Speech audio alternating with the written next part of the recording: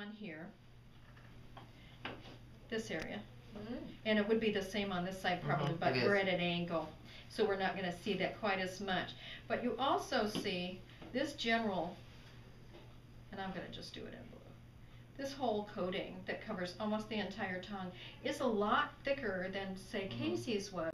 You have a significant coat, do you see?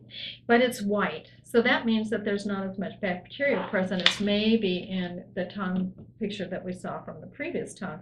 And so you don't have bacteria necessarily, but you have inefficient digestion and moving of your food downward in your body.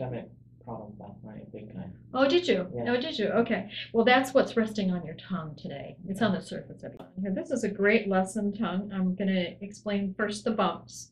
The bumps we call something like student tongue, I told Brian when we were first meeting and getting this developed. Because what happens when we digest our food, it takes about 70 to almost 90% of our bloodstream to process the data from the time it hits our tongue, goes through all of our nasal area, sensory area, and then down our vertebrae.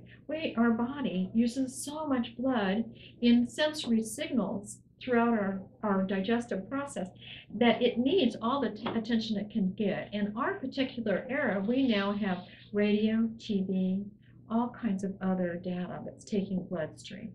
So if you're watching television, if you're reading, if you're holding a conversation that's very detailed and deep during your eatable time, during your table time, then you're not getting sufficient bloodstream into your digestive process. Would that be a habit that you have? Mm-hmm. Okay. And that is one simple test that I'd like you to do for yourself is absolutely no TV, absolutely no reading. You can listen to music, but preferably not with a lot of verbal messages to you while you're eating for the next 6 weeks, and see to it that your whole digestive process should improve.